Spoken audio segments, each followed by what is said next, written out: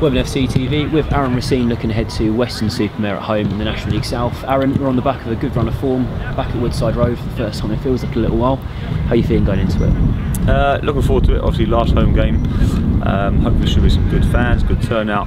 But obviously just looking forward to getting a performance, hopefully a good one done and dusted and securing that top 2 or 3 place. What are you looking for from your side on Saturday? Just keep being resilient in our defending like we have been recently. Still looking for some improvements on the ball. We'll just take a game to them and just hopefully come away with 3 points. Obviously off the back of the win against St Albans previous weekend, what were your main takeaways from that performance? I think we sort of resilience-wise, we were under the cosh a little bit from a lot of their play, and I thought we dealt with it really well. So again, there's a positive in terms of going forward. Again, just sort of tidying up on in possession bits, just trying to control the game a bit better. Do you think they're going to be important things going into the playoffs and maintaining the ball a little bit better than we have been recently? Yeah, I think so. Yeah, it just makes, if we have control of the game, control of the ball, it just limits their chances of sort of either countering us or getting shots on our goal. So it'll be vitally important. Looking at the opposition, Weston-super-Mare, we obviously had a pretty torrid time away at their place earlier in the season on a Tuesday night. I think anyone that was there will remember that evening. But they're a side that's done pretty well for themselves this season, competitive, and they've got a game tonight as of recording. What are you expecting from them going into Saturday with such a quick turnaround of games? I think they'll be well organised. I think they'll, this will be their 3rd game they play tonight, so their 4th game in 7 days on Saturday. So you might expect them to be a bit leggy, but they might come with a few surprises. They've obviously got nothing to play for. It's their last game of the season, so they might want to experiment something different. They want to try something new. So anything can catch us off guard.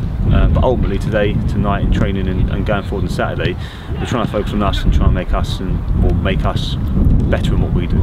Obviously, the side's quite different from that meeting back in November. But is there anything that's been looked back on from that game? Not really. I think there's been a few changes since then.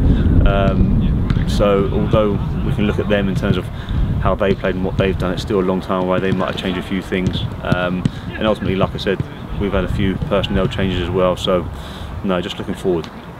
Looking at the squad going into Saturday, who do you think might be available? Looking at most to be available, I think Nicky's gonna have a good session tonight, and he might be available for selection maybe, but we'll have to wait and see after tonight. Positive. And so aside from that, everyone full bill of health? Yeah, apart from Ruben Austin, he's still got a bit of a groin injury, so we're still assessing that and looking at that. But apart from that, everyone's looking well.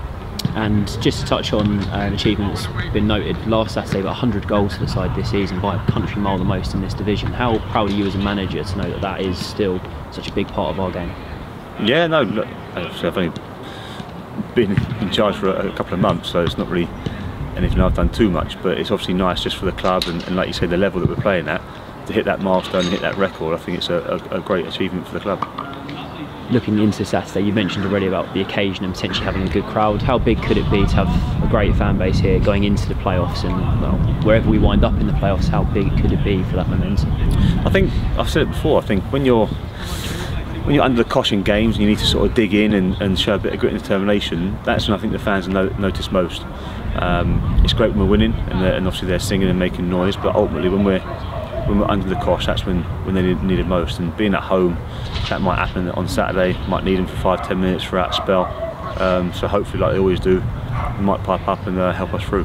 Quickly touch on the playoffs. Actually, the positioning. We're obviously 3rd in the table at the moment. We could finish in 2nd. We could wind up finishing in 5th. So how big is it to secure as high a place as possible? Yeah, obviously, if you finish 2nd, you get all home ties. So that's obviously a bonus. But obviously, 2nd and 3rd missing that first knock-off or elimination phase, which would be very, very important in terms of keeping the squad fresh and limiting the game time, and hopefully an extra week recovery in comparison to the teams that are playing in the elimination.